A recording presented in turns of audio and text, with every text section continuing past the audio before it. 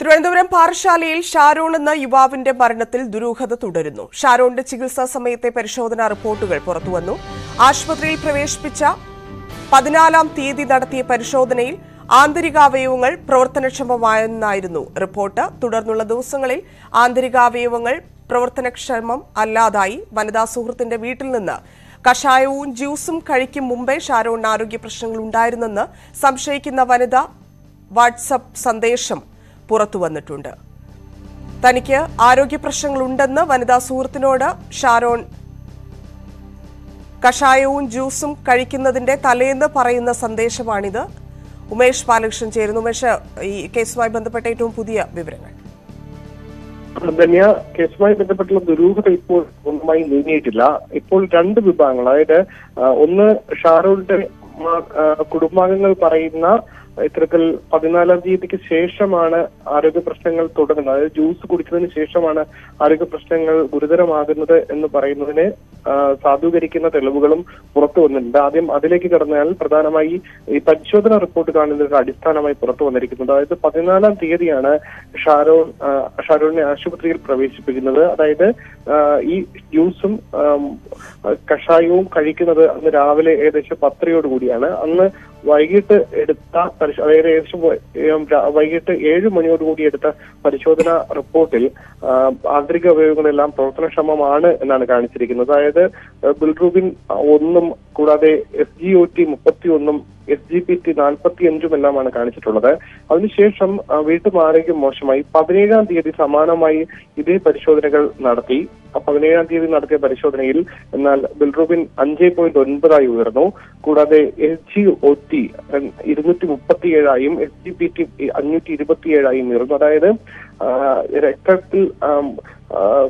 രക്തത്തിൽ ഈ ബിൽറൂബിന്റെ അളവ് വലിയ രീതിയിൽ ഉയർന്നു. ഇതുകൂടാതെ കരളിന്റെ പ്രവർത്തനങ്ങൾ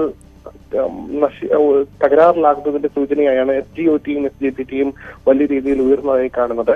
എന്തായാലും ഈ ആരോപണങ്ങൾ നിൽക്കുമ്പോൾ തന്നെ ഈ വീട്ടിലെത്തി, അതായത് 14-ാം തീയതിക്ക് മുൻപ് തന്നെ വനിതാ സുഹൃത്തിന്റെ വീട്ടിലെത്തുന്നതിന് മുൻപ് തന്നെ ഷാരോൺ രാജിന് ആരോഗ്യ പ്രശ്നങ്ങൾ ഉണ്ടായിരുന്നു എന്ന് തെളിയിക്കുന്ന വാട്സ്ആപ്പ് സന്ദേശവും പുറത്തു വന്നിട്ടുണ്ട്. അതുപ്രകാരം 13-ാം തീയതി രാത്രി ഷാരോൺ രാജ് വനിതാ സുഹൃത്തിന് അയച്ച മെസ്സേജിലാണ് പറയുന്നത് തനിക്ക് വയറിന്റെ പ്രശ്നങ്ങൾ ഇതുവരെ മാറിയിട്ടില്ല, ഇന്നും ഛർദിച്ചു എന്നാണ് പറയുന്നത്. അതായത് 14-ാം തീയതി കഷായവും ജ്യൂസും കുടിക്കുന്നതിന് മുൻപ് തന്നെ ഇത്തരത്തിൽ ആരോഗ്യ പ്രശ്നങ്ങളുണ്ട്. 12-ാം തീയതി അത് വളരെ നിർണായകമായിട്ടുള്ള ഒരു തെളിവ് കൂടിയാണല്ലോ കേസിനെ സംബന്ധിച്ച്. എത്തരത്തിലായിരിക്കും ആ ചാറ്റുമായി ബന്ധപ്പെട്ട് എങ്ങനെയായിരിക്കും അന്വേഷണ സംഘം നീങ്ങുക? പക്ഷെ അതിൽ കുടുംബാംഗങ്ങൾ പറയുന്ന ഒരു ന്യായീകരണം ഇതിനു മുൻപ് ഒരുപക്ഷെ സമാനമായ രീതിയിൽ മറ്റെന്തെങ്കിലും ഷാരോൺ രാജിനെ കഴിപ്പിച്ചിട്ടുണ്ടാകാം എന്നുള്ള ഒരു ഗൂഢാലോചന സാധ്യത ഷാരോൺ രാജിന്റെ കുടുംബാംഗങ്ങൾ പറയുന്നുണ്ട്. എന്തായാലും പോലീസിന് ഈ കാര്യങ്ങളെല്ലാം ശേഖരിച്ചിട്ടേ ഉള്ളൂ. അതായത് ഈ കഴിച്ച കഷായം എന്ന് പറയുന്നത് കോകിലാഷം കഷായം എന്നുള്ളതാണ്. അതായത് സന്ധിവേദനയ്ക്കെല്ലാം സാധാരണയായി നൽകാറുള്ള കഷായമാണിത്. ഇത് തന്റെ മുട്ടുവേദനയ്ക്ക് വേണ്ടിയാണ് താൻ കഴിച്ചത് എന്നാണ് വനിതാ സുഹൃത്ത് പറഞ്ഞിരുന്നത്. എന്തായാലും അതും പോലീസ് സ്ഥിരീകരിച്ചിട്ടുണ്ട്. എന്തായാലും പോലീസിന്റെ കയ്യിൽ ഇപ്പോൾ ഉള്ളത് പ്രാഥമിക പോസ്റ്റ്മോർട്ടം റിപ്പോർട്ടിന്റെ രേഖകൾ മാത്രമാണ്. അത് പ്രകാരം പ്രാഥമികമായി ഷാരോൺ രാജിന്റെ ശരീരത്തിൽ നിന്ന് വിഷാംശങ്ങളുടെ അളവ് കണ്ടെത്താൻ കഴിഞ്ഞിട്ടില്ല. അതുകൊണ്ടാണ് കൂടുതൽ രാസപരിശോധനയ്ക്ക് വേണ്ടി ആന്തരിക അവയവങ്ങൾ അയച്ചിട്ടുള്ളത്. അതിന്റെ റിസൾട്ട് എന്തായാലും 1 മാസം വരെ എടുക്കാൻ സാധ്യതയുണ്ട്. അതുവരെ കൂടുതൽ അന്വേഷണവുമായി പോലീസിന് മുന്നോട്ട് പോകാൻ ബുദ്ധിമുട്ടാണ്. അതുകൊണ്ടാണ് ഷാരോൺ രാജിന്റെ സുഹൃത്തുക്കളുടെ എല്ലാം മൊഴി വീണ്ടും വിശദമായി രേഖപ്പെടുത്താൻ പോലീസ് തീരുമാനിച്ചത്. അതുമായി ബന്ധപ്പെട്ട നടപടിയുമായി പോലീസ് മുന്നോട്ട് പോവുകയാണ്.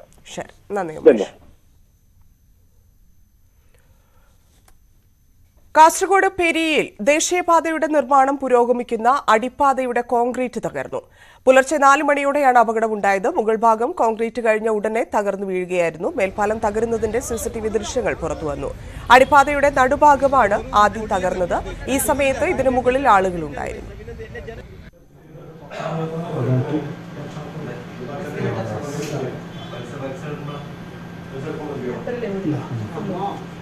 ഓടുന്നത് പുറത്തേക്ക് കാണുന്നില്ല. അവിടെ കുറച്ച് തങ്ങി നിൽക്കുന്നില്ലല്ലോ. അവിടെ കുറച്ച് തങ്ങി നിന്നിട്ടാ പിന്നെ ഓടിയുന്നത്.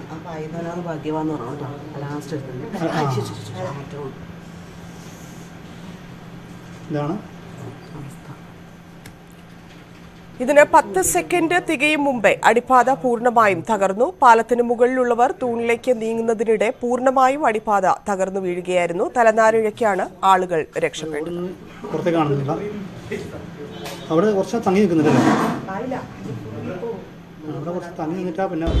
ഈ മേൽപ്പാലത്തിന് അതായത് അണ്ടർ പാസേജിന്റെ പണി തുടങ്ങുന്ന സെപ്റ്റംബർ 12-നാണ്. അതായത് ഇതിന്റെ ഫസ്റ്റ് പണി ഇവിടെ ഇങ്ങനെ വളച്ചു വെക്കുന്നത്. ഇത്ര ദിവസം കൊണ്ട് ഇതിന്റെ ഇത്രയും വലിയ പണിയെടുത്തു. ഇവർ ഈ കോൺക്രീറ്റിന് യാതൊരു സുരക്ഷയില്ല. ഒരു കോൺക്രീറ്റിന് ഒരു വെള്ളം കൊടുത്തിട്ടില്ല. ഇവർ 4-ാം ദിവസം പലയഴിച്ച് മേലെ വാർക്കാൻ തുടങ്ങി. ഇതൊരു വാർക്ക് ഇപ്പോൾ നിങ്ങൾ കാണുന്നുണ്ട്. ഇത് ഏതെങ്കിലും ഒരാൾ വന്ന് ഇത് ഇതാണോ? ഈ മിക്സിംഗ് ഒന്ന് നോക്കിയാൽ മതി. ഇവരിപ്പോൾ രാവിലെ 3 മണിക്ക് സംഭവിച്ചത് ഇത്രയും ഒരു കൊണ്ടുപോയി ഇവിടുന്ന്. ഇതിനകത്ത് ചെയ്യേണ്ട കാര്യങ്ങളൊന്നും ഇവർ ചെയ്തിട്ടില്ല. ഇതിൻ്റെ ഒരു ഫോളോഅപ്പും ഇല്ലാതെ സാധാരണ ഒരു വീട് വാർക്കുന്ന രീതിയിലാണ് ഇത്രയും ഭാരം ഉള്ള ഒരു റോഡ് അല്ലെങ്കിൽ ഒരു ടൺ കണക്കിന് വണ്ടികൾ പോകുന്ന റോഡിൻ്റെ പാലം ഇവർ നിർമ്മിച്ചത്. അടിപ്പാത നിർമ്മാണം നടത്തുന്നത് മേഘ കൺസ്ട്രക്ഷൻ കമ്പനിയാണ്. കമ്പനിയെ കരിമ്പട്ടികയിൽപ്പെടുത്തുമെന്ന് MP രാജ്മോഹൻ ഉണ്ണിത്താൻ ആവശ്യപ്പെട്ടു. ജലത്തിന്റെ ഒരു അംശം പോലും ഈ പൊടിഞ്ഞു വീണിരിക്കുന്ന പാറയുടെ അടുത്തും കാണുന്നില്ല. അപ്പോൾ അക്ഷന്തവ്യമായ അപരാധമാണ്. ഇവരുടെ മനഃപൂർവ്വമല്ലാത്ത നരഹത്യക്ക് കേസെടുക്കണം ഇത്തരം ആളുകളെ. അതുപോലെ തന്നെ ഇവരെ ബ്ലാക്ക് ലിസ്റ്റിൽ പെടുത്തണം. ഈ കോൺട്രാക്ടർമാരെ ബ്ലാക്ക് ലിസ്റ്റിൽ പെടുത്തണം. കാരണം ഇത് നിരുത്തരവാദപരമായ നടപടി മൂലമാണ് ഇത് ഉണ്ടായിരിക്കുന്നത്. ഇപ്പോൾ ഇതിനകത്ത് ഈ അപകടമുണ്ടായിട്ട് ആർക്കൊക്കെ പരിക്കുപറ്റി, എത്ര പേർക്ക് പരിക്കുപറ്റിയെന്ന് അറിയിക്കാതെ ദുരൂഹമായ ഒരു സാഹചര്യം ഇതിൻ്റെ കോൺട്രാക്ടർമാർ സൃഷ്ടിക്കുകയാണ്. കാര്യം ഈ അപകടത്തിൻ്റെ ഒരു വ്യാപ്തി ജനങ്ങളിലെത്താതിരിക്കാൻ, അവരുടെ മുഖം രക്ഷിക്കാൻ, അവരുടെ തടി കഴിച്ചിലാക്കാൻ വളരെ ദുരൂഹമായിട്ടാണ് ഈ അപകടം ഉണ്ടായതിനു ശേഷം അവരുടെ ഓരോ നീക്കങ്ങളും. ഈ പാലത്തിൻ്റെ പണി അടിയന്തരമായി നിർത്തിവെക്കണം. നിർത്തിവെച്ചിട്ട് ഇവർ പണിയുന്ന ഓരോ പാലത്തെക്കുറിച്ചും സമഗ്രമായ അന്വേഷണം നടത്തണം. അപകടത്തിൽ മനുഷ്യജീവന് അപകടം വരുന്ന രീതിയിൽ പ്രവൃത്തികൾ നടത്തിയതിന് പോലീസ് കേസെടുത്തു. KV ബൈജു ചേരുന്നു. ബൈജു, വിവരങ്ങൾ. ധന്യ, നമുക്കിതിൽ ഏറ്റവും പുതുതായി ഇപ്പോൾ നൽകാൻ കഴിയുന്ന വിവരം, ഈ കമ്പനി അധികൃതർ ഇപ്പോൾ ഒരു വിശദീകരണവുമായി രംഗത്ത് വന്നിട്ടുണ്ട്. ഈ കോൺക്രീറ്റിനായി സ്ഥാപിച്ച ചെറിയ തൂണുകൾ, ഇതിന്റെ പ്രശ്നമാണ് ഈ അപകട കാരണമെന്ന ഒരു നിഗമനത്തിലാണ് ഇപ്പോൾ കമ്പനി ഉള്ളത്. ഇതേക്കുറിച്ച് അന്വേഷിക്കുമെന്നും മേഘ കൺസ്ട്രക്ഷൻ ലൈസൺ ഓഫീസർ ബെന്നി നമ്മോടിപ്പോൾ പറഞ്ഞിരിക്കുന്നു. ഒപ്പം ഈ സർക്കാരിന്റെ നേരത്തെ സ്ഥാപിച്ച തൂണുകളാണോ അപകടമുണ്ടാക്കിയത്? ധന്യ, ഈ കോൺക്രീറ്റ് ചെയ്യുന്നതിനായി താഴെ സ്ഥാപിച്ചിരിക്കുന്ന ചെറിയ തൂണുകൾ, ഇതിന് അശാസ്ത്രീയതയാണ് ഇത് തകർന്നു വീഴാൻ കാരണമെന്ന തരത്തിലാണ് ഇപ്പോൾ ഇവരുടെ ഒരു പ്രാഥമിക നിഗമനം ഇപ്പോൾ വന്നിരിക്കുന്നത്, വിലയിരുത്തൽ വന്നിരിക്കുന്നത്. എന്തായാലും ഇതേക്കുറിച്ച് കൂടുതൽ അന്വേഷണം നടത്തുമെന്നും ഈ മേഘ കൺസ്ട്രക്ഷൻ കമ്പനി പ്രതിനിധികൾ ഇപ്പോൾ അറിയിച്ചിട്ടുണ്ട്. അവർ ഇപ്പോൾ ഇവിടെ സ്ഥലത്തെത്തിയിട്ടുണ്ട്. എന്തായാലും ബേക്കൽ പോലീസ് സംഭവത്തിൽ കേസെടുത്തിട്ടുണ്ട്. മനുഷ്യജീവന് അപകടം വരുന്ന രീതിയിൽ പ്രവർത്തികൾ നടത്തിയതടക്കമുള്ള വകുപ്പുകൾ ചുമത്തിയാണ് കേസെടുത്തിരിക്കുന്നത്. എന്തായാലും പുലർച്ചെ 3:23 ഇത് പൂർണ്ണമായും തകർന്നു വീഴുന്നത്. ഈ സമയത്ത് 7 പേരാണ് ഇതിന്റെ മുകളിൽ ഉണ്ടായിരുന്നതെന്നാണ് ഇപ്പോൾ കമ്പനി പറയുന്നത്. ഇതിൽ ഒരാൾ ചെറിയ പരിക്കോടെ ആശുപത്രിയിൽ പ്രവേശിപ്പിച്ചിട്ടുണ്ടെന്നും മറ്റുള്ളവർക്കൊന്നും അപകടം സംഭവിച്ചിട്ടില്ല എന്നുമാണ് ഇപ്പോൾ കമ്പനി അധികൃതർ ഇപ്പോൾ നമ്മോട് വ്യക്തമാക്കിയിരുന്നത്. എന്തായാലും ഇതിനെക്കുറിച്ച് സമഗ്രമായ അന്വേഷണം ഉണ്ടാകും. നേരത്തെ ജനങ്ങളുടെ ഭാഗത്തു നിന്നും വലിയ പ്രതിഷേധം ഉയർന്നിരുന്നു. ഇതിന്റെ നിർമ്മാണ വേളയിൽ തന്നെ ഇതിൽ അശാസ്ത്രീയത ഉണ്ടെന്ന് ആരോപിച്ച് ഇവർ രംഗത്ത് വന്നിരുന്നു എന്നാണ് ഇവിടുത്തെ പ്രദേശവാസികൾ പറയുന്നത്. അത്തരത്തിൽ ഒരു ആക്ഷേപവും ഉയർന്നിട്ടുണ്ട്. എന്തായാലും ഇത് തുടർച്ച ആയതുകൊണ്ട് തന്നെ വലിയ ദുരന്തം ഒഴിവായി നമുക്ക് പറയാം. കൂടുതൽ പേർ ഈ സംഭവസ്ഥലത്ത് ഇല്ലാത്തതും അപകടത്തിന് മറ്റ് വലിയ ദുരന്തത്തിലേക്ക് പോയില്ല. എന്തായാലും ഇതിനെക്കുറിച്ച് സമഗ്രമായ അന്വേഷണം ജില്ലാ കലക്ടർ അല്പസമയത്തിനകം തന്നെ ഈ സംഭവസ്ഥലം സന്ദർശിക്കുമെന്നും അറിയിച്ചിട്ടുണ്ട്. തന്നെയാണ്. ശരി, നന്ദി ബൈജു.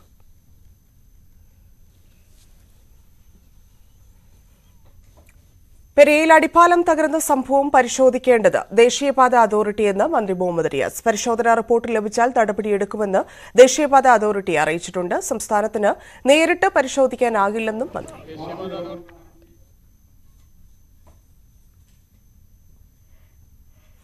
തിരുവനന്തപുരം മ്യൂസിയത്തിൽ നടക്കാനിറങ്ങിയ യുവതിയെ ആക്രമിച്ച കേസിലെ പ്രതി സംഭവ ദിവസം മറ്റൊരു വീട്ടിൽ അതിക്രമം കാണിച്ചതായി സംശയം ബലപ്പെടുന്നു. കുറുവൻകോണത്തെ വീട്ടിലെ ജനൽ ചില്ല് തകർത്ത പ്രതി നന്ദൻകോട് ഭാഗത്തേക്ക് പോകുന്ന CCTV ദൃശ്യങ്ങൾ പുറത്തുവന്നു. ദൃശ്യങ്ങളിലുള്ള ആൾക്ക് മ്യൂസിയം കേസിലെ പ്രതിയുമായി സാമ്യമുണ്ടെന്ന് കുറുവൻകോണത്തെ വീട്ടമ്മ അശ്വതി നായരും മ്യൂസിയത്തിൽ ആക്രമിക്കപ്പെട്ട യുവതിയും ന്യൂസ് 18നോട് പറഞ്ഞു.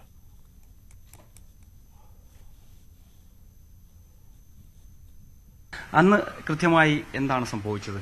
ഇത് ട്യൂസ്ഡേ വൈകിട്ടാണ് ഇത് സംഭവിക്കുന്നത്. ട്യൂസ്ഡേ രാത്രി ഒരു 9:45 ആയപ്പോഴാണ് നമ്മുടെ CCTVയിൽ കാണുന്നത്. ഞങ്ങൾ അന്ന് കണ്ടില്ല.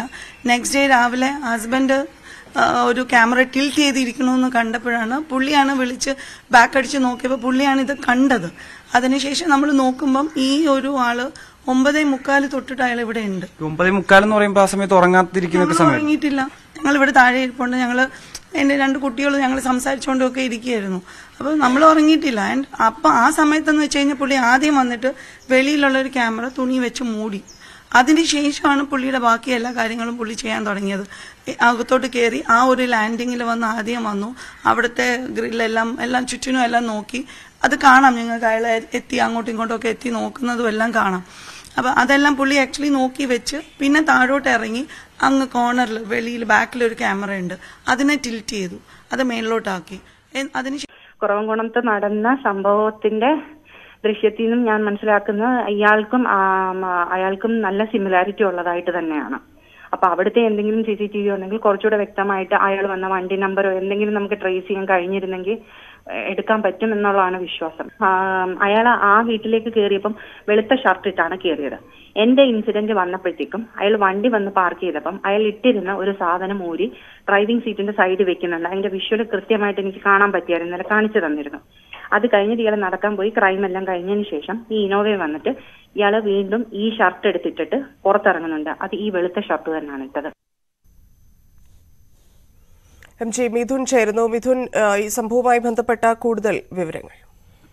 തന്നെ സംഭവം നടന്ന 4ാം ദിവസത്തിലേക്ക് കടന്നിട്ടും പ്രതിയെ കണ്ടെത്താനാവാതെ പോലീസ് ഇരുട്ടിൽ തപ്പുന്ന ഒരു സ്ഥിതിയിലേക്കാണ് കാര്യങ്ങൾ പോകുന്നത്. പ്രതി സഞ്ചരിച്ച വാഹനം കേന്ദ്രീകരിച്ചാണ് ഇപ്പോൾ അന്വേഷണം പുരോഗമിക്കുന്നത്. ഒപ്പം തന്നെ ഈ LMS ജംഗ്ഷനിൽ നിന്നും വാഹനം മടങ്ങിപ്പോകാൻ സാധ്യതയുള്ള പ്രദേശങ്ങളിലെ CCTV ദൃശ്യങ്ങളൊക്കെ തന്നെ പോലീസ് ശേഖരിച്ചിട്ടുണ്ട്. ഇത് കേന്ദ്രീകരിച്ചുള്ള അന്വേഷണമാണ് ഇപ്പോൾ പുരോഗമിക്കുന്നത്. ഒപ്പം തന്നെ കഴിഞ്ഞ ദിവസം പ്രതിയുടെ രേഖാചിത്രം പുറത്ത് വിടുകയും ചെയ്യുന്നു. അതായത് യുവതി നൽകിയ മൊഴിയുടെ അടിസ്ഥാനത്തിലായിരുന്നു രേഖാചിത്രം തയ്യാറാക്കിയത്.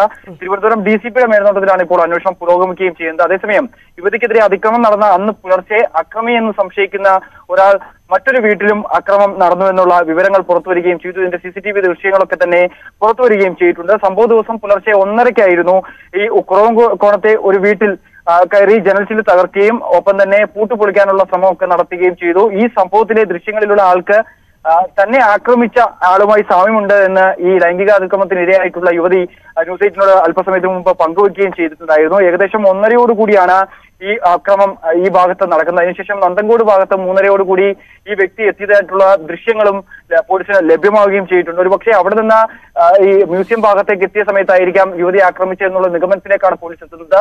എന്നാലും ഈ വ്യക്തി തന്നെയാണോ മ്യൂസിയത്തിലെ യുവതിയെ ആക്രമിച്ചതെന്നുള്ള കാര്യത്തിൽ ഒരു സ്ഥിരീകരണം ഇതുവരെയും പോലീസിന്റെ ഭാഗത്തൊന്നും ഉണ്ടാവുകയും ചെയ്തില്ല. അതേസമയം പോലീസിനെതിരെ ഉയർന്നു വന്നിട്ടുള്ള ആക്ഷേപം മറികടക്കുന്നതിന് വേണ്ടിയുള്ള ഊർജിതമായ അന്വേഷണമാണ് നടക്കുന്നത്. ഈ 2 സംഭവങ്ങളും കോർത്തിണക്കി കേന്ദ്രീകരിച്ചുകൊണ്ടുള്ള ഒരു അന്വേഷണത്തിലേക്കാണ് ഇപ്പോൾ കടന്നിരിക്കുന്നത്.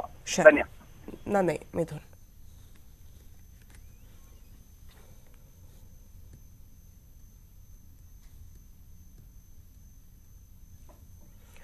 കോയമ്പത്തൂർ കാർ സ്ഫോടനത്തിൽ കൊല്ലപ്പെട്ട ജമേഷ മുബീൻ ലക്ഷ്യം വെച്ചത് 3 ക്ഷേത്രങ്ങളിലൊന്നെന്ന് സൂചന. ജമേഷയ്ക്ക് പുറമെ അഫ്സർ ഖാനും അസറുദ്ദീനുമാണ് ആക്രമണത്തിന് പദ്ധതിയിട്ടത്. ഒടുവിൽ ആക്രമണത്തിന് തൊട്ടടുത്ത ക്ഷേത്രം തെരഞ്ഞെടുക്കുകയായിരുന്നു. പ്രസാദ് ഉടുമ്പശ്ശേരി ചേരുന്നു. പ്രസാദ്, കേസിൽ ഏറ്റവും പുതുതായി വന്നിട്ടുള്ള വിവരങ്ങൾ. ധന്യ, ഇപ്പോൾ പിടിയിലായിട്ടുള്ള അസറുദ്ദീൻ അതോടൊപ്പം തന്നെ അഫ്സർ ഖാൻ എന്നിവരെ ചോദ്യം ചെയ്തു നിന്നാണ് ഇവർ കോയമ്പത്തൂർ നഗരത്തിലെ ക്ഷേത്രങ്ങൾ തന്നെയാണ് ലക്ഷ്യം വെച്ചത് എന്നുള്ളത് സംബന്ധിച്ച് വ്യക്തത വരുന്നത്. നഗരത്തിലെ 3 ക്ഷേത്രങ്ങളായിരുന്നു. 3 ക്ഷേത്രങ്ങളിൽ ഏതെങ്കിലും ഒന്നിൽ ആക്രമണം നടത്താനായിരുന്നു പദ്ധതി. അതിനായി നഗരത്തിലെ ഉക്കടത്തിന് സമീപമുള്ള 3 ക്ഷേത്രങ്ങൾ ഇവർ കണ്ടെത്തുകയും ചെയ്തിരുന്നു. കൊല്ലപ്പെട്ട ജമീഷ മുബീൻ ഈ സംഭവത്തിന് മുമ്പ് ഈ സ്ഥലങ്ങളിൽ സന്ദർശിക്കുകയും ചെയ്തിരുന്നു എന്നുള്ളതാണ് ഇവർ മൊഴി നൽകിയിട്ടുള്ളത്. അങ്ങനെയാണ് ആക്രമണത്തിൽ ഏറ്റവും അടുത്തെത്താൻ കഴിയുന്ന സ്ഥലം എന്ന നിലയിൽ ഇപ്പോൾ സ്ഫോടനം നടന്ന ക്ഷേത്രത്തിന് സമീപത്തേക്ക് എത്തുന്നത്. ഇതിൽ 3 പേർ, ജമീഷയ്ക്കൊപ്പം തന്നെ മുഹമ്മദ് അസറുദ്ദീനും അതോടൊപ്പം തന്നെ അഫ്സർ ഖാനുമാണ് ഈ ആക്രമണത്തിൽ മുഖ്യ ആസൂത്രകരായി നിന്നതെന്നും പുറത്തേക്ക് വരുന്ന വിവരങ്ങൾ. നന്ദി പ്രസാദ്. കണ്ണൂർ സർവകലാശാല സിൻഡിക്കേറ്റിനെതിരെ ഗവർണർ. ചാൻസലർക്കെതിരെ കണ്ണൂർ സർവകലാശാല സിൻഡിക്കേറ്റ് പ്രമേയം പാസാക്കിയതിൽ വിശദീകരണം തേടാനാണ് രാജ്ഭവൻ ആലോചന. പ്രമേയത്തിന് വിസി അനുമതി നൽകിയത് ചട്ടവിരുദ്ധമാണെന്നാണ് വിലയിരുത്തൽ. വിശദീകരണം തേടുന്നതിൽ നിയമവിദഗ്ധരുമായി കൂടിയാലോചന തുടങ്ങി. കോഴിക്കോട് കുന്നമംഗലത്ത് വിരണ്ടോടിയ കാള കുത്തി 3 പേർക്ക് പരിക്ക്. വാഹനത്തിൽ കൊണ്ടുപോകുകയായിരുന്ന കാളയാണ് പരാക്രമം നടത്തിയത്. ഫയർഫോഴ്സും നാട്ടുകാരും ചേർന്ന് കാളയെ കീഴ്പ്പെടുത്തി.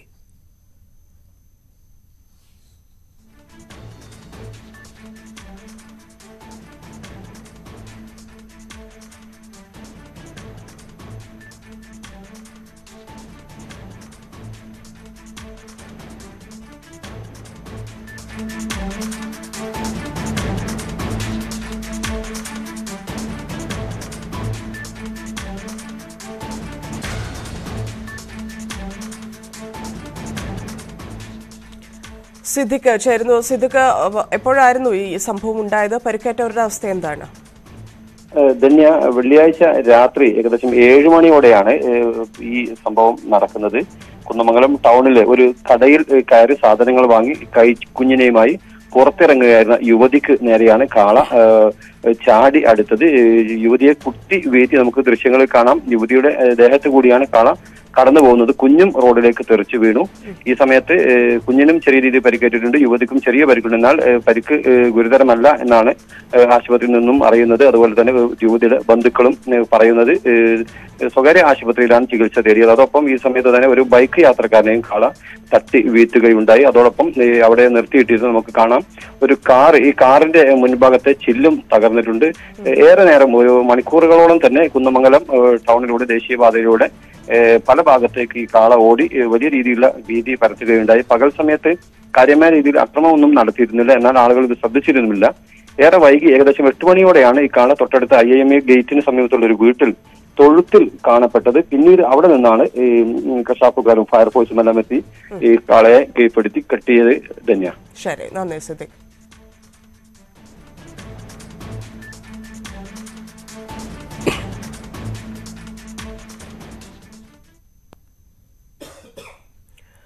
കോട്ടയം സംക്രാന്തിക്ക് സമീപം കുഴിയാലിപ്പടിയിൽ പെരുമ്പാമ്പിനെ പിടികൂടി. കുഴിയാലിപ്പടി പൊന്നാറ്റിൻപാറ രാജു മീനിനെ പിടിക്കാനിട്ട വലയിലാണ് പെരുമ്പാമ്പ് കുടുങ്ങിയത്. 7 അടിയോളം നീളമുള്ള പെരുമ്പാമ്പിനെ നാട്ടുകാർ ചേർന്നാണ് പിന്നീട് പുറത്തെത്തിച്ചത്. ഇന്ന് രാവിലെ 7:30-നാണ് പാമ്പ് വലയിൽ കുടുങ്ങിയ വിവരം രാജു കാണുന്നത്. പാറമ്പുഴ ഫോറസ്റ്റ് ഓഫീസിൽ നിന്ന് വനംവകുപ്പ് ഉദ്യോഗസ്ഥരെത്തി പാമ്പിനെ കൊണ്ടുപോയി. ഇതാദ്യമായാണ് ഇവിടെ പെരുമ്പാമ്പിനെ കാണുന്നതെന്ന് നാട്ടുകാർ പറഞ്ഞു.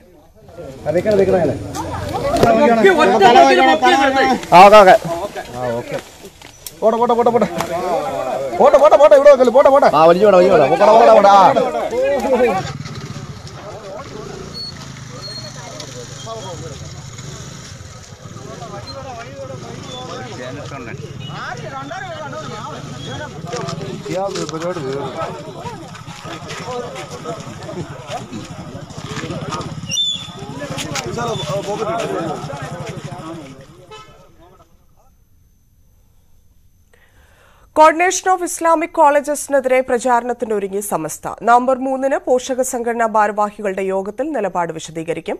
സമസ്ത വിലക്ക് ലംഘിച്ച വാഫി കലോത്സവത്തിൽ പങ്കെടുത്തവർക്കെതിരെയുള്ള നടപടി 9-ന് ചേരുന്ന സമസ്ത മുഷാവറ യോഗത്തിൽ തീരുമാനിക്കും.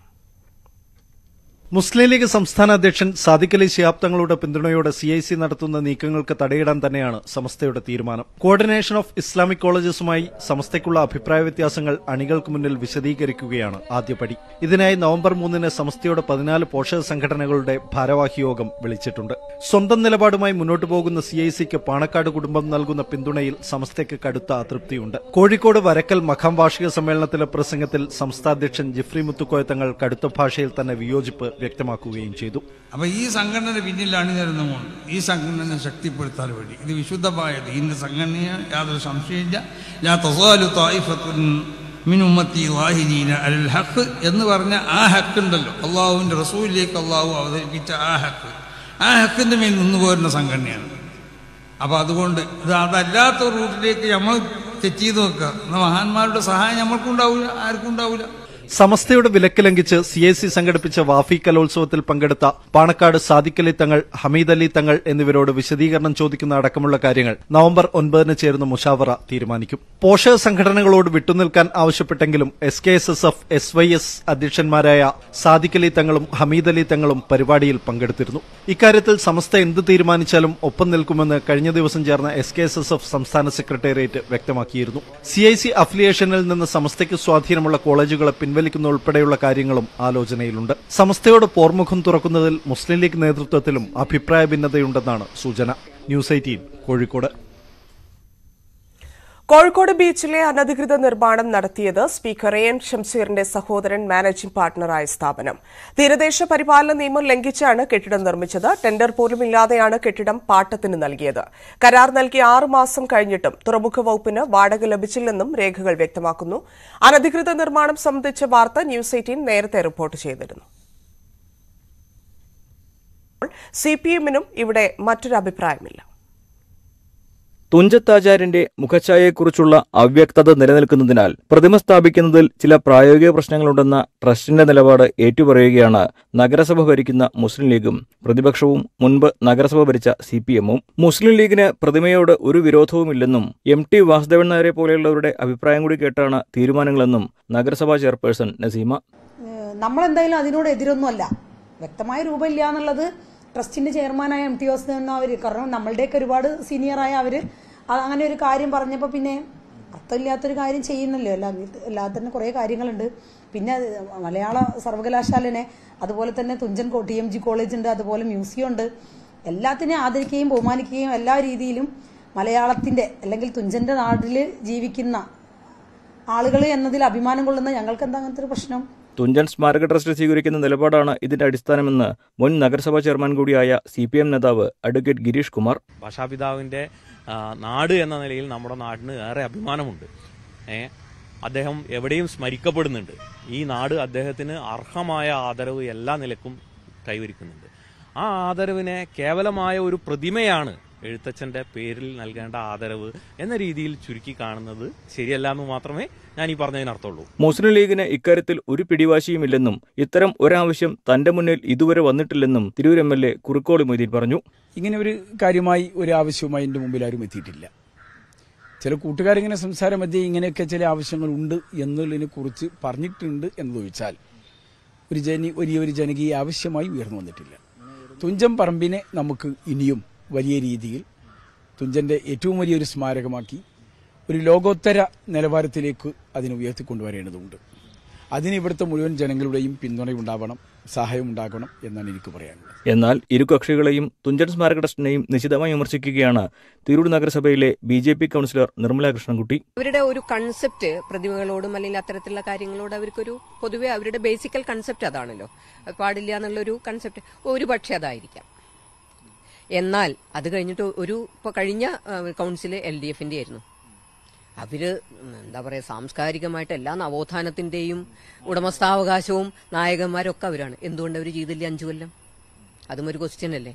അപ്പോൾ തുഞ്ചൻ പറമ്പും അവിടെ നടക്കുന്ന പരിപാടികളും അവിടുത്തെ ട്രസ്റ്റും എല്ലാം വേണം, പക്ഷെ തുഞ്ചത്താചാര്യം മാത്രം വേണ്ട എന്നതാണ് എന്റെ അഭിപ്രായം. തുഞ്ചൻ സ്മാരക ട്രസ്റ്റ് നിലപാടിനെ മറയാക്കി ലീഗും CPM-ഉം തന്ത്രപരമായി പ്രതിമാ വിവാദത്തിൽ പ്രതിരോധം തീർക്കുകയാണ്. BJP ഈ ആവശ്യവുമായി പ്രക്ഷോഭം ശക്തമാക്കിയാൽ എന്ത് നിലപാട് ഇവർ സ്വീകരിക്കുമെന്നതാണ് കാത്തിരുന്ന് കാണേണ്ടത്.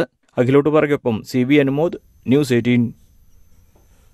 അട്ടക്കുളങ്ങര മേൽപ്പാലം പദ്ധതി ഉപേക്ഷിച്ചേക്കുമെന്ന് സൂചന. ശക്തമായ എതിർപ്പും ഏറ്റെടുക്കേണ്ട സ്ഥലം പൈതൃക മേഖലയിൽ വരുന്നതും പരിഗണിച്ചാണ് സർക്കാർ പദ്ധതിയിൽ നിന്ന് പിന്മാറുന്നത്. മന്ത്രി ആന്റണി രാജുവിന്റെ അധ്യക്ഷതയിൽ 31-ന് നടക്കുന്ന ചർച്ചയിൽ അന്തിമ തീരുമാനമുണ്ടാകും.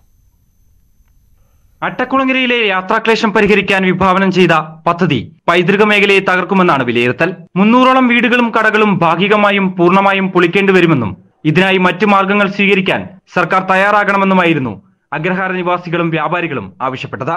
എന്നാൽ 1200 മീറ്റർ നീളത്തിൽ വിഭാവനം ചെയ്ത പദ്ധതിയുടെ ഭൂമി ഏറ്റെടുക്കൽ 1.5 വർഷം കൊണ്ട് പൂർത്തിയാക്കുകയായിരുന്നു ലക്ഷ്യം.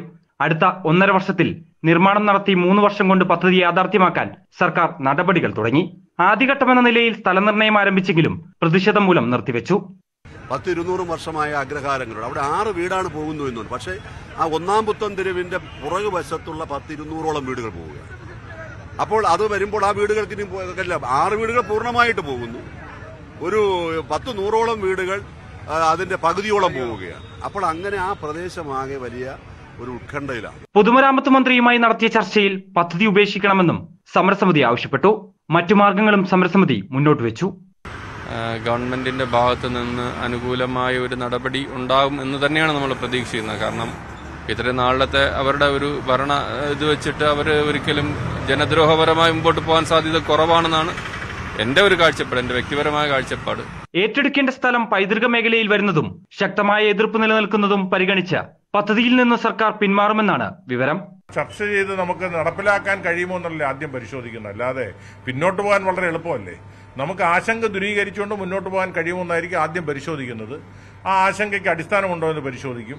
നിയമപരമായ എന്തെങ്കിലും പ്രശ്നങ്ങളുണ്ടോ എന്ന് പരിശോധിക്കും. അതല്ല മറ്റ് പ്രശ്നങ്ങളൊന്നും ഇല്ലെങ്കിൽ മുമ്പോട്ട് പോകാൻ കഴിയുമോ എന്ന് പരിശോധിക്കും. അല്ലാതെ എല്ലാവരെയും വിശ്വാസത്തിലെടുത്തുകൊണ്ട് നമുക്ക് അത്തരം പദ്ധതികളെ യാഥാർത്ഥ്യമാക്കാം. എന്തായാലും അവിടെ തിരുവനന്തപുരം നഗരത്തെ ഏറ്റവും ട്രാഫിക് കുരുക്കുള്ളൊരു സ്ഥലമാണ് അട്ടക്കുളങ്ങര ജംഗ്ഷൻ. അതിനൊരു പരിഹാരം ഉണ്ടാകേണ്ടതുണ്ട്. ഈ മാസം 31-ന് മന്ത്രി ആന്റണി രാജുവിന്റെ അധ്യക്ഷതയിൽ ചേരുന്ന ചർച്ചയിൽ മന്ത്രിമാരായ മുഹമ്മദ് റിയാസ്, വി ശിവൻകുട്ടി തുടങ്ങിയവർ പങ്കെടുക്കും. സർക്കാർ വിശദീകരണം കേട്ട ശേഷം തുടർ നടപടികൾ തീരുമാനിക്കാനാണ് സമരസമിതിയുടെ തീരുമാനം. ന്യൂസ് 18 തിരുവനന്തപുരം. പാലാ നഗരസഭാ ഭരണത്തെ ചൊല്ലി പ്രാദേശിക നേതൃത്വത്തിലുണ്ടായ കലഹത്തിൽ ഇടതുമുന്നണിയിൽ അതൃപ്തി. തർക്കങ്ങൾ കൂടിയാൽ മുന്നണി ബന്ധത്തെ ബാധിക്കുമെന്ന് ജില്ലാ നേതൃത്വം വിലയിരുത്തുന്നു. പ്രശ്നങ്ങൾ പരസ്യമാക്കിയതിനു പിന്നിൽ ഒരു വിഭാഗം പ്രവർത്തിച്ചുവെന്നാണ് ജില്ലാ നേതൃത്വത്തിന്റെ വിലയിരുത്തൽ. നഗരഭരണം CPM-ന് കൈമാറുന്നത് സംബന്ധിച്ച് പ്രാദേശിക ഓൺലൈൻ മാധ്യമങ്ങൾ വഴിയാണ് പോര് തുടങ്ങുന്നത്. തർക്കങ്ങൾ സ്ഥിരീകരിക്കാൻ പ്രാദേശിക നേതാക്കൾ തയ്യാറായി. വാർത്തകളും പുറത്തുവന്നു. എന്നാൽ കലഹം പരസ്യമായത് മുന്നണി ബന്ധത്തെ തന്നെ ബാധിക്കുമെന്ന വിലയിരുത്തലാണ് ഇടതു നേതൃത്വം. പ്രാദേശിക നേതാക്കൾ നടത്തിയ നീക്കത്തിൽ CPM-ലും അതൃപ്തിയുണ്ട്. കേരള കോൺഗ്രസ് ബന്ധത്തിൽ സൂക്ഷ്മത പാലിക്കണം എന്ന നിർദ്ദേശം ഇതിനകം പാർട്ടിയിലുണ്ട്. പ്രശ്നം സംസ്ഥാന തലത്തിലെത്തിയാൽ തിരിച്ചടിയാകുമെന്ന് CPM വിലയിരുത്തുന്നു. അതുകൊണ്ട് തന്നെ പ്രശ്നം അവസാനിപ്പിക്കാനുള്ള നീക്കത്തിന്റെ ഭാഗമായി ഇരുവിഭാഗം നേതാക്കളും തമ്മിൽ ആശയവിനിമയം നടത്തിക്കഴിഞ്ഞു. ന്യൂസ് 18 കോട്ടയം. പാലക്കാട് ചെർപ്പുളശ്ശേരിയിൽ 270 ലിറ്റർ വിദേശ മദ്യവുമായി 3 പേർ പിടിയിൽ. പിടിയിലായവരിൽ CPM Cherpulassery high school road branch അംഗം സുരേഷ് ബാബുവും ഉൾപ്പെടുന്നു. മാഹിയിൽ നിന്ന് എത്തിച്ച് അട്ടപ്പാടിയിൽ ഉയർന്ന വിലയ്ക്ക് മദ്യവിൽപ്പന നടത്തുന്ന സംഘമാണിവർ. പ്രസാദ് ഉടുമ്പശ്ശേരി ചേരുന്നു. പ്രസാദ്, എന്താണ് സംഭവം? ധന്യ, അട്ടപ്പാടിയിൽ വ്യാജ മദ്യമെത്തിച്ച് വിൽപ്പന നടത്തുന്ന സംഘത്തിലെ ആളുകളെയാണ് പോലീസ് പിടികൂടിയിട്ടുള്ളത്. ഇവർ മാഹിയിൽ നിന്നും മദ്യം കയറ്റിക്കൊണ്ടുവരുന്ന സമയത്തായിരുന്നു പോലീസിന്റെ പരിശോധന ഉണ്ടായിട്ടുള്ളത്. കൊണ്ടുവന്ന വാഹനങ്ങളും പോലീസ് പിടികൂടിയിട്ടുണ്ട്. ഇതിൽ അറസ്റ്റിലായ ആളുകൾ ചെർപ്പുളശ്ശേരി സ്വദേശികളാണ്. ചെർപ്പുളശ്ശേരി സ്വദേശികളായ സുരേഷ് ബാബു, പ്രമോദ്, അബ്ദുൾ ഹക്കീം എന്നിവരെയാണ് പോലീസ് അറസ്റ്റ് ചെയ്തിട്ടുള്ളത്. ഇതിൽ സുരേഷ് ബാബു CPM-ന്റെ മുൻ ബ്രാഞ്ച് സെക്രട്ടറിയും ഹൈസ്കൂൾ റോഡ് ബ്രാഞ്ച് കമ്മിറ്റി അംഗവുമാണ്. ശരി, നന്ദി പ്രസാദ്. ഒറ്റപ്പാലം നഗരസഭ മുൻ വൈസ് ചെയർമാനും CPM അംഗവുമായ PK പ്രദീപ് കുമാർ മരണത്തിനു മുൻപ് മക്കൾക്കും ജീവിത പങ്കാളിക്കും നൽകിയ കത്ത് പാർട്ടിയെ ജീവനു തുല്യം സ്നേഹിച്ച പ്രവർത്തകന്റെ അടയാളപ്പെടുത്തലാവുകയാണ്. സമൂഹമാധ്യമങ്ങളിലൂടെ നേതാക്കൾ പങ്കുവച്ച കത്തിനോട് വേറെ വൈകാരികമായാണ് പാർട്ടി പ്രവർത്തകരും പ്രതികരിക്കുന്നത്.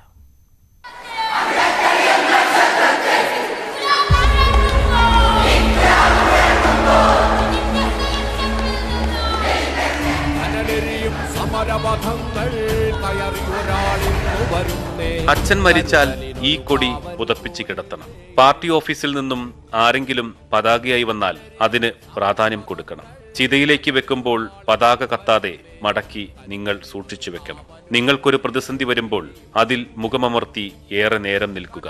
അതിൽ അച്ഛനുണ്ട്. ലോക ജനതയുടെ പ്രതീക്ഷകളുണ്ട്. അവ നിങ്ങളെ കാക്കും. പാർട്ടിയോട് ഒരു വിയോജിപ്പും ഉണ്ടാകരുത്. അഥവാ ഉണ്ടായാൽ മറ്റിടങ്ങളിലേക്ക് ചേക്കേറരുത്. നിശബ്ദരായിരിക്കുക. ഒരിക്കൽ നമ്മുടെ പാർട്ടി അതിജീവിക്കും. ഒക്ടോബർ 8-ന് ഒറ്റപ്പാലത്ത് മരിച്ച CPM പ്രവർത്തകൻ PK പ്രദീപ് കുമാറിന്റെ ഈ കത്താണ് സാമൂഹ്യ മാധ്യമങ്ങളിലൂടെ പ്രചരിക്കുന്നത്. പ്രദീപ് കുമാറിന്റെ വീട്ടുകാരും ഈ കത്തിനെ നെഞ്ചോട് ചേർക്കുന്നു. പാർട്ടി എന്റെ മേൽ പ്രവർത്തിക്കാനുള്ള പതാക വന്നു കഴിഞ്ഞാൽ അതിന് തികച്ചും അതിൻ്റെതായ പ്രാധാന്യം കൊടുത്തുകൊണ്ടായിരിക്കണം ഞാൻ തരുന്ന പതാക പുതപ്പിക്കണം. പുതപ്പിച്ചതിന് ശേഷം മൃതശരീരം ശവസംസ്കാരത്തിന് കൊണ്ടുപോകുന്നതിന് മുന്നേ അത് തിരിച്ച് മടക്കി എടുത്ത് നിങ്ങൾ ഭദ്രമായി സൂക്ഷിച്ചു വെക്കും. ഒരു കമ്മ്യൂണിസ്റ്റുകാരന് എന്താവാം എന്നതിന്റെ ഉത്തമ ഉദാഹരണമാണ് എന്റെ അനിയൻ. അയ്യപ്പ ഭക്തനായ പ്രദീപ് കുമാറിന് പാർട്ടിയോടും അതേ ഭക്തിയായിരുന്നു. കത്ത് പങ്കുവെച്ച് CPM സംസ്ഥാന കമ്മിറ്റി അംഗം NN കൃഷ്ണദാസ് ഇങ്ങനെ കുറിച്ചു: സഖാവേ, ഞങ്ങളുടെ കണ്ണു നനയിച്ചല്ലോ. െറിയുള്ളൊരു നേതാവുണ്ടേ, കനിവുള്ളൊരു കരളതുമുണ്ടേ, മഴലകലൻ കരളു കൊടുത്തേവേ.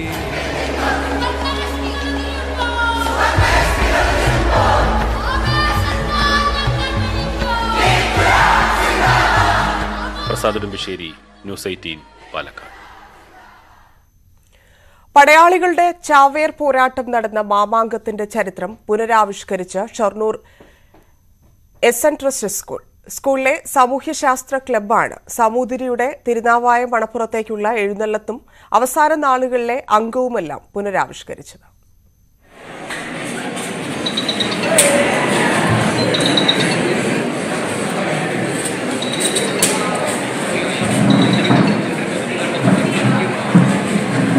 പന്ത്രണ്ട് വർഷത്തിലൊരിക്കൽ തിരുനാവായയിൽ ഭാരതപ്പുഴയുടെ തീരത്ത് നടന്നിരുന്ന ആഘോഷവും ചാവേർ പോരാട്ടവുമെല്ലാം പുനരാവിഷ്കരിച്ചാണ് മാമാങ്കത്തെ ഓർമ്മപ്പെടുത്തിയത്. 28 ദിവസത്തെ ഉത്സവത്തെ 2.5 മണിക്കൂറിലേക്ക് ചുരുക്കിയാണ് മാമാങ്കത്തെ അവതരിപ്പിച്ചതെങ്കിലും വിദ്യാർത്ഥികൾക്ക് കാഴ്ചകളെല്ലാം അറിവ് പകരുന്നതായി.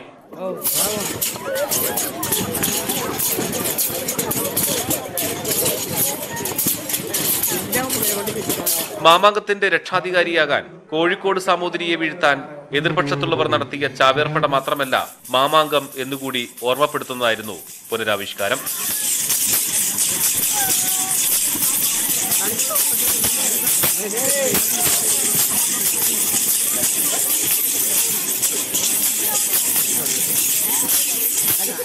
അംഗവും മേളവും നിറഞ്ഞ മാമാങ്ക പുനരാവിഷ്കാരം കാണാൻ നിരവധി പേരാണ് എത്തിയത്.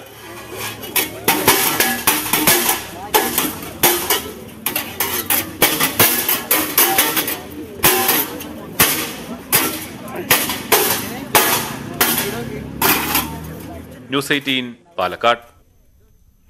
12 വർഷത്തിനു ശേഷം ഇടുക്കിയിലെ കള്ളിപ്പാറയിൽ വിരുന്നെത്തിയ നീലക്കുറിഞ്ഞി വസന്തം പടിയിറങ്ങി. കുറിഞ്ഞിപ്പൂക്കൾ കൊഴിഞ്ഞതറിയാതെ നിരവധി സന്ദർശകരാണ് കള്ളിപ്പാറയിലേക്ക് ഇപ്പോഴും എത്തുന്നത്. വരും വർഷങ്ങളിൽ പശ്ചിമഘട്ട മലനിരകളിൽ എവിടെയെങ്കിലും കുറിഞ്ഞിപ്പൂക്കൾ വിരിയുമെന്ന പ്രതീക്ഷയിലാണ് സഞ്ചാരികൾ.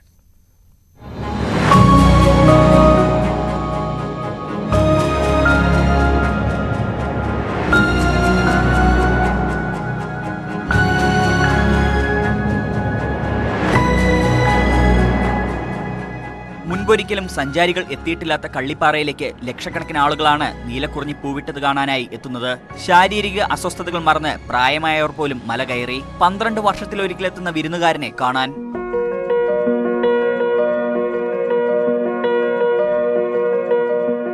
തമിഴ്നാട് അതിർത്തിയോട് ചേർന്ന് കിടക്കുന്ന കള്ളിപ്പാറയുടെ ഭൂപ്രകൃതിയും സഞ്ചാരികളെ ഇവിടേക്ക് ആകർഷിച്ചു. മലമുകളിലേക്കുള്ള പ്രവേശനത്തിന് ടിക്കറ്റ് ഏർപ്പെടുത്തിയ ശേഷം ശാന്തൻപാറ ഗ്രാമപഞ്ചായത്തിന് 12 ലക്ഷത്തിലധികം രൂപ വരുമാനമായി ലഭിച്ചു. 1 മാസത്തോളം കാഴ്ചയുടെ വസന്തം തീർത്ത കുറിഞ്ഞിപ്പൂക്കൾ കരിഞ്ഞു തുടങ്ങി. എങ്കിലും സഞ്ചാരികളുടെ കടന്നുവരവിന് കുറവില്ല.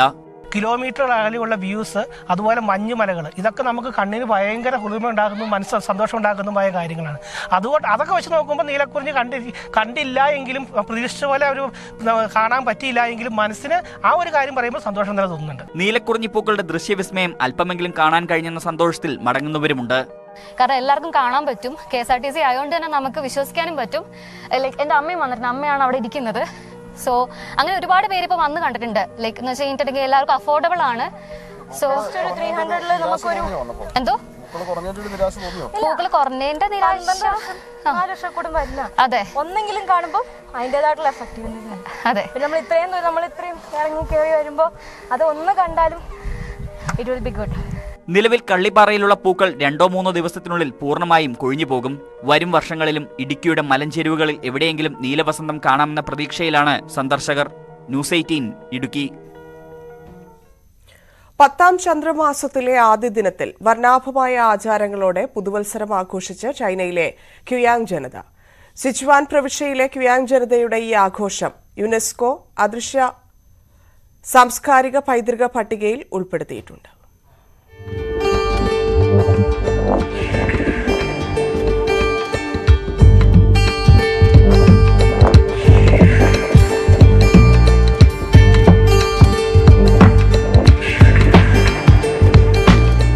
പുതുവത്സര ദിനത്തിൽ സമൃദ്ധിക്കും യോജിപ്പുള്ള ജീവിതത്തിനും നന്ദി പറയുകയാണ് ക്യുയാങ് ജനത.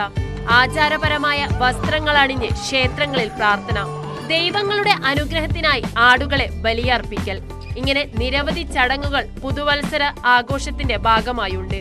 അടുത്ത വർഷം മുഴുവൻ രാജ്യത്ത് സന്തോഷവും വികസനവും ഉണ്ടാകാൻ പുരോഹിതന്റെ നേതൃത്വത്തിൽ ചടങ്ങുകൾ നടക്കുന്നു.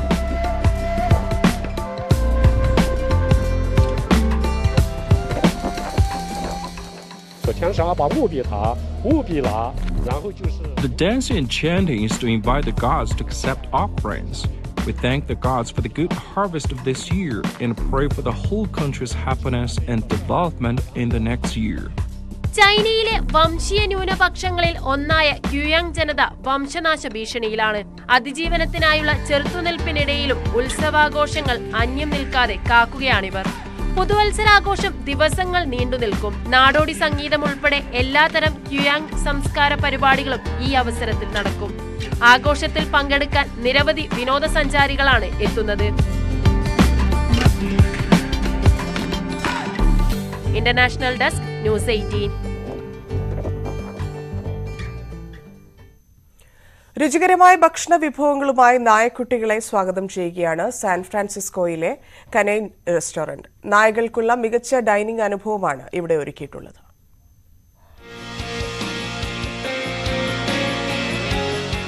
ഷെഫ് റഹ്മി മസാർവെ കേക്കുകൾ ഉണ്ടാക്കുന്ന തിരക്കിലാണ്.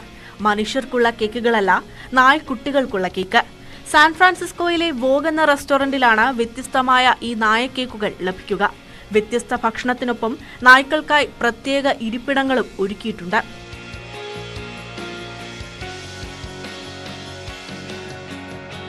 When we make our food, it is a process. It is very time consuming. There's a lot of technique, there's a lot of method and detail to what we do. Our pastries, for example, take about 2 days on average to make. I know they're going to be eaten in 2 seconds. San Francisco ഒരു ഭക്ഷണപ്രിയ നഗരമാണ്. നായ്ക്കളെ ഒരുപാട് സ്നേഹിക്കുന്നവരുടെ ഈ നഗരത്തിൽ കുട്ടികളെക്കാൾ കൂടുതൽ നായ്ക്കൾ താമസിക്കുന്നുണ്ട് എന്ന് പറയപ്പെടുന്നു. നായ്ക്കൾക്ക് ആരോഗ്യ ഇൻഷുറൻസ് എടുത്ത് സുരക്ഷ ഉറപ്പുവരുത്തുന്നവരുമുണ്ട് ഇവിടെ.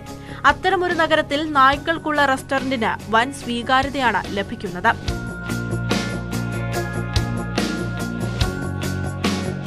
I wanted to celebrate him. He's so special to me. He's my poor little child, and this is like the perfect place to do a really nice celebration. We're foodies too, so I guess he is too now. നിഴലുപോലെ എന്നും ഒപ്പം നടക്കുന്ന തങ്ങളുടെ നായ്ക്കൾക്ക് വ്യത്യസ്തമായ ഭക്ഷണം നൽകാൻ കഴിഞ്ഞ സന്തോഷത്തിലാണ് നഗരവാസികൾ. News desk news 18. വാർത്തകൾ അവസാനിക്കുന്നില്ല. വാർത്തകൾ തടസ്സമില്ലാതെ ന്യൂസ് 18 യൂട്യൂബ് ചാനൽ.